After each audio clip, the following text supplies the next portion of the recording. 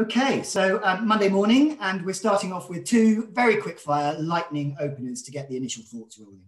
And our first speaker is Andy Bounds, who is a sales expert and also a best-selling author on the subject. He's worked with many of the largest law firms. He's worked with other sectors too, though, so he brings best practices from other areas, which is something that's very much in the briefing mold.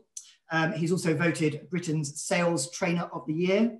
And some of his books include Top Dog, Impress and Influence Everyone You Meet, something I certainly want to know a bit more about, I know. He also tells us that his mother is blind, which he says has given him a lifetime's experience of communicating with somebody who can't see him. It's over to you, Andy. Thank you. Thanks very much. And hello, everyone. Nice to meet you all today. So I've gone for the, I think, very clever title of Virtually Brilliant. So how can we be brilliant in this virtual world? And by brilliant, I mean, look at the subheading, create and maintain strong relationships in a remote world. As you heard in the introduction, one of the reasons I know quite a bit about this is to do with my mum, who's blind. So I'm very used to talking to people who can't see me. Now, that is very important from a sales point of view and a business relationship point of view, but it's even more important in a lockdown when we can't see anybody anyway. So what I want to show you in the next 5, 6, 7 minutes is 3 very simple steps to being virtually brilliant. And might I suggest the first thing that you and your companies do not do is what people tend to do, which looks remarkably like this next slide. You may recognize things like this, either from your sales presentations or from your proposals or from your credentials slides or whatever it might be. The general rule is if you want to impress people, you have to say things they find impressive. And I've yet to find anyone who's looked at me and said, really? You were founded in 1922, 94 offices? Please hope to heavens the next slide is a map of all of them. Let's have a look at this. One of the main differentiators we have is our strong technical expertise. Well, I'd expect you to be a technical expert because of what your job is. So this is how many people, including your competitors, sell and communicate. It's absolutely not best practice. It's just very common practice.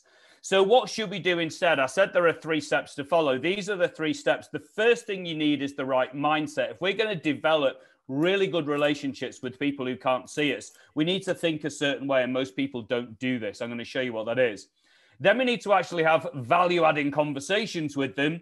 And then finally, we need to do things that enhance the relationship. Now, if you're looking from a sales point of view, how you win the sale. If you're looking from a relationship point of view, how you enhance the relationship. They're the only 3 things you need to get good at. I'm going to spend a minute or 2 on each, and then I'm out of here, and I'll let you get on with the rest of your day with all your P's. So let's have a look at right mindset. And for right mindset, we really need to be able to answer the most important questions in a relationship development and in selling and in BD and all that stuff. I'm going to ask you this question in a second, and I'm going to ask you please to write down, so humor me, let's make it nice and interactive. Write down your answer to this on a piece of paper on some notes. So don't go in the chat box. Nobody will want to share this. You'll see in a minute why. So if I could ask you please to, you've got 10 seconds to answer this question. What do you think is your firm's best selling point?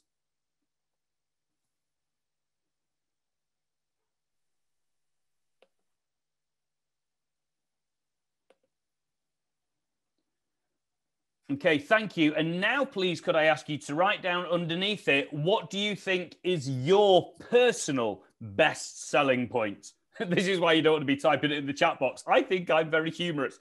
So you should have a selling point for your firm and underneath what you think your best selling point is. I'll give you another 5 seconds.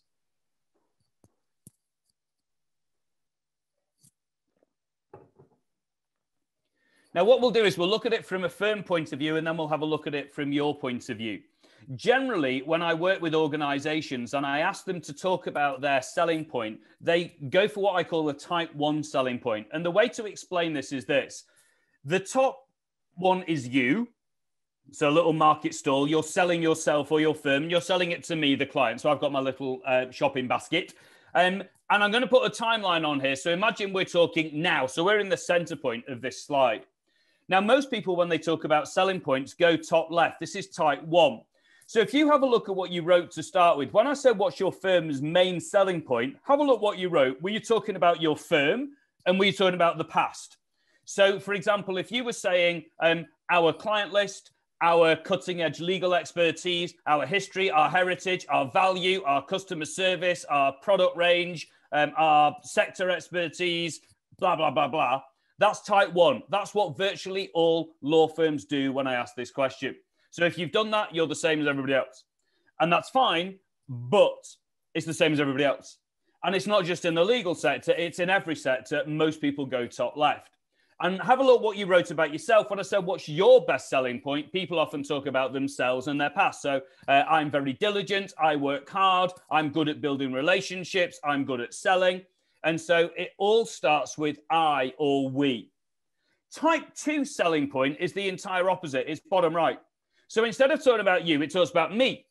And instead of talking about the past, it talks about the future.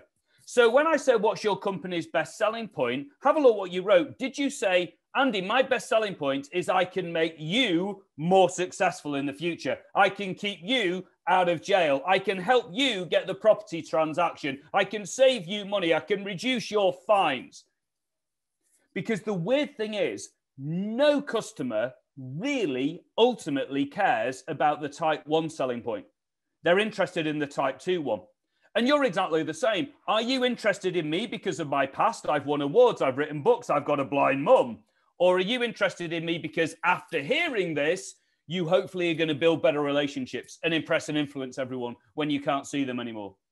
So put very simply, the biggest mistake people make when they're building relationships and they're selling is they talk about themselves and their past too much. And here's the thing. Other stakeholders don't care why you say you're great. They care about why you can make them great. So when people ask me for my best selling point, I always say, well, I help you sell more. I might tweak it a bit now. I can help you sell more in a lockdown. I might tweak it even more. I help you sell more in a lockdown when you can't meet with your clients face to face. Now, that sounds quite compelling. If I say I'm a consultant, you'll probably say, between jobs, are you? So I can boil all this down into one word. And the key word when you're building relationships is the word afters. People don't care about you. They care why they're better off after you. Yeah, I don't want a lawyer. I just don't want to go to jail. I don't want an accountant. I just don't want to pay as much tax, hopefully legally, or I'll need a lawyer again. Nobody wants me. They just want to sell more. And so the thing from your firm's point of view, they don't want your firm. They want why they're better off after your firm. And here's the thing. Your stakeholders want why they're better off after you. So as far as mindset goes, think afters. As far as building relationships goes, there's only two things that matter here. Unfortunately, they both rhyme. So to build relationships, it's much easier when people know us. So we speak with them often enough. And also they owe us because of the value we give them. Now, I know this is all really obvious, but let me ask you this question. Think of your most important stakeholders, your most important internal colleagues, your most important external stakeholders, introducers, clients, whoever it might be. When do you tend to ring them? When do you tend to get in contact? Because in my experience, people tend to get in contact either when they personally want something or when there's an exterior trigger. There's a lockdown, I better ring you up. Yeah. But when you think about it, the best relationships are the ones where there's proactive contact. So we speak with them. We don't need a trigger. We don't need a desire to make more sales. We don't need I better keep in contact. What we need is proactive client engagement. So I have a very simple exercise I do with all my customers, and I suggest that you do this with your colleagues as well, and do it yourself. Here are your 5 most important contacts. And what you do is you do a little 3-column table. You list in the left-hand column your 5 most important contacts. In the middle column, you think, do I speak with them often enough? Do they know me? The purple, do they know me often enough? So for example, contact number 1, let's say she's called Julie. You really ought to speak to her every week. So in the middle column, you think, I need to speak to her weekly. The next person is somebody called Janice. Well, you only need to speak to Janice every month. So in the middle column, you think, how often should they hear from me? Every week, every month, every quarter, every day? What is it? So the middle column, every word that goes in there ends with LY, weekly, daily, monthly. And then, this is so simple, this. You group all the weeklies together. So I have 4 people I need to speak to every week. So get this, in my calendar, so my Outlook diary, I have a weekly diary entry which says speak to my weeklies. And when it comes up, I've got a little half hour booked in and I contact all my weeklies. And I have a monthly recurring diary entry for my monthlies and a quarterly recurring diary entry for my quarterlies. And that means I get to speak to people the right number of times. I don't need an external trigger to speak to my most important stakeholders. I know it sounds really obvious, this, but do you do it? Do your lawyers do it? Or do they wait for a trigger before they contact? I used to have a bank manager, you'll see why it's used to in a minute, and he used to ring me every time he had a new product to sell me. So I never heard from him ever, unless there was a new product to sell me. And I used to hate him because it got to the point when I looked at the phone, I saw him ring and I thought, here comes the sale. All right. So don't wait for the trigger, proactively contact. Use your diary to remind you. And when you do contact them, make sure you give them something of value so they feel in your debt. I mean, basic rule of influencing, people have this sense of reciprocity. Give to them, they want to give back to you. So imagine if you and all your colleagues proactively spoke to all your contacts often enough, and every time you did, you gave them something of value. You taught them something, you introduced them to someone useful, you invited them to an event, you gave them a thought leadership piece, you gave them some advice to save them some time. Really easy. You just need to do this little 3-column table, bang it in the diary, off and running.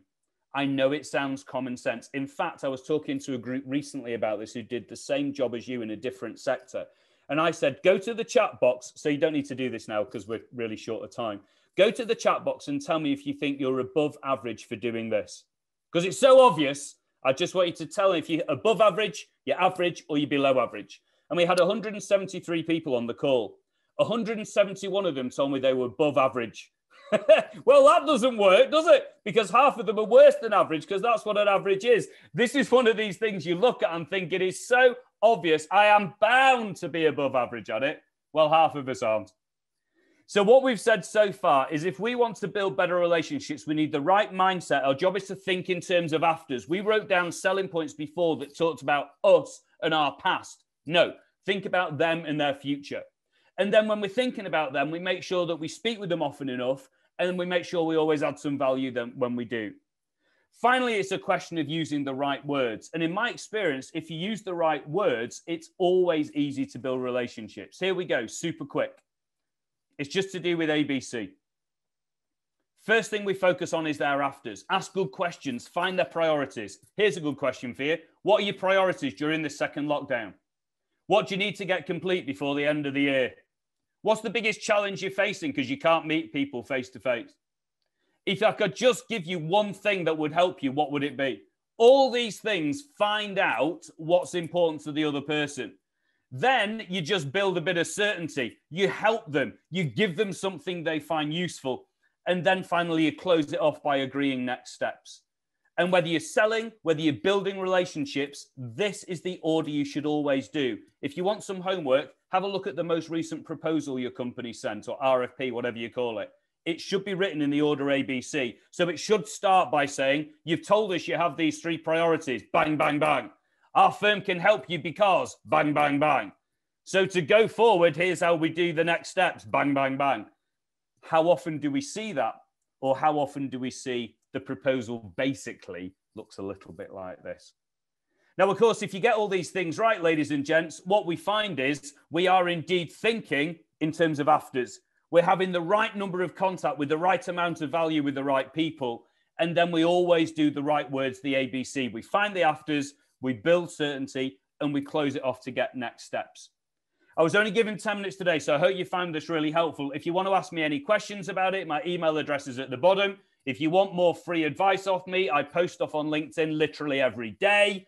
If you want to get my weekly tips, you're very welcome to those as well. Just drop me an email, put the word tips in the title. Don't even be polite, just say tips, and we'll sign you up and you'll get some free advice every week. I love you all. Thank you very much. And I'll hand back to our lovely host for the day.